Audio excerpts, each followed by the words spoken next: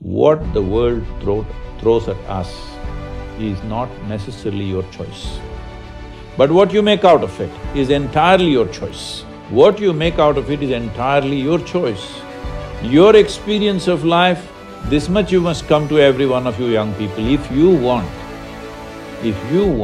your potential to open up in the world, one important thing that you must fix in your life is your experience of what is happening with you right now is 100% determined by you.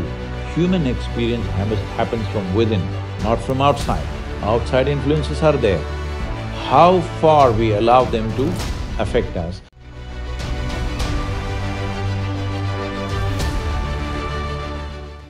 See, everybody is finding a certain excuse for their own miseries. So, my parents were like this, so I am like this. Well, this is unfixable because we can't change your parents now, all right? So, you need to understand this, especially if you have gone through tough situations in life or horrible situations in life, let's say. Is it not important that you become wiser sooner than other people? Sooner than other people who've grown up in comfort, who do not know what it is to see those things? Is it not very important that you should become wiser? No, instead you choose that you also become miserable because they were miserable people. So let us understand this much. You have an intelligence to recognize that they are living badly. How come you don't have an intelligence to recognize you are living badly right now? And you don't even have the fundamental integrity to see if I am living badly, it is me who is making this. Because there may be situations and situations. For every one of us there are situations. In fact, the more you try to do in the world, the more and more many ugly situations you will have to face, whether you like it or you don't like it. Now, because you face ugly situations, will you also become ugly? Or you will use this as manure to blossom into a wonderful flower? This is a choice that you have. So everything that hurts us, everything that in some way is negative in a given situation, whether you will become wise or you will become wounded is your choice. Do not look for ideal situations because there is no such place. There is no such place. Wherever you go, there will be something happening that you think is negative. Whether it's negative or not, I don't want to make a judgment. But in a given place, you think there is negative. Because in every place, there are issues, all right? Where there are two people, there is an issue. How we conduct these issues depends on, are we in a state of conscious response to these issues or are we in some compulsive reaction to these issues? This determines how we conduct ourselves. This has become a syndrome all over the world because they've all read a little bit of Freud, little bit of Maslow, little bit of all this European psychiatric stuff. And everybody is a psychiatrist. Because my parents were like this, I am like this. Come on, where is your intelligence? If your parents were like this, you must take a vow, you will never ever be like that. Hello? Yes or no? If your parents lived so badly, if it is true, I don't even know whether they lived badly or not. This is her perception of it, all right? We do not know how they lived, but going by her words, assuming it is true, if they lived badly, is it not your business to see never ever you commit such mistakes as they're committing in their lives? Is this not what human intelligence is capable of?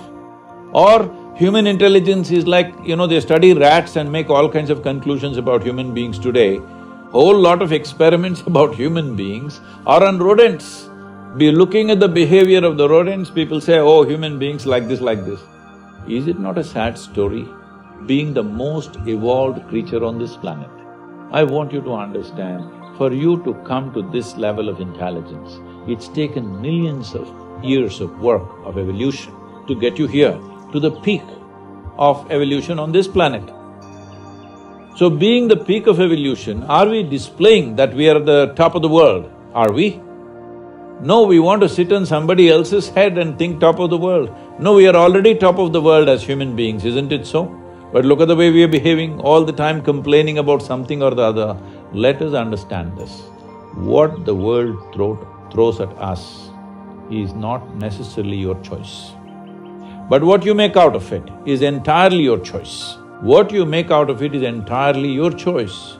Your experience of life, this much you must come to every one of you young people, if you want your potential to open up in the world, one important thing that you must fix in your life is your experience of life, either peacefulness or agitation, either joy or misery, blissfulness or suffering, whatever it is, your experience is entirely made by you. Other people are doing what they want, their drama they're conducting. It is your reaction to that which is causing these experiences to you. Right now, if I abuse you, I won't, I'm just telling you, Mrudu. Suppose I abuse you, the abuse is in my mouth. It is not a bullet, it doesn't come and hit you, but it's your reaction which causes the suffering, isn't it? If I abuse you in a language that you don't understand, with a smile on my face, you will think I'm saying sweet things to you, isn't it? And you'll respond nicely to me. So I'm telling you, your experience of what is happening with you right now is 100% determined by you. Human experience happens from within, not from outside. Outside influences are there. How far we allow them to affect us, unless they're physical situations. You're in a war zone, somebody is shooting at you, that's a different matter, all right? That needs to be dealt with in a different way. Even there, a conscious response will give you better chance of survival than wild reactions. So, the privilege of being human being is this, that we have an intelligence to determine what should be our experience of life. Other creatures are in a natural, instinctive, compulsive reaction. We are supposed to be above that. But most human beings are trying to disprove this, and they are also in a compulsive state of reaction. And above all, parents. Well, they are living the way they know best, isn't it? If they knew any better, they would have done better. They're doing their best. Well, they gave birth to you, which is a phenomenal thing.